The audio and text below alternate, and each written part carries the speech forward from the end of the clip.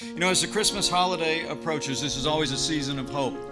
We gather here today at the end of a historic week to affirm to the American people that hope is on the way. Karen and I were more than happy to step forward before this week was out to take the safe and effective coronavirus vaccine that we have secured and produced for the American people.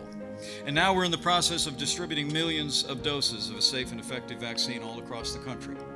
Working closely with our nation's governors, we've already seen the vaccine delivered to healthcare workers and seniors across the nation.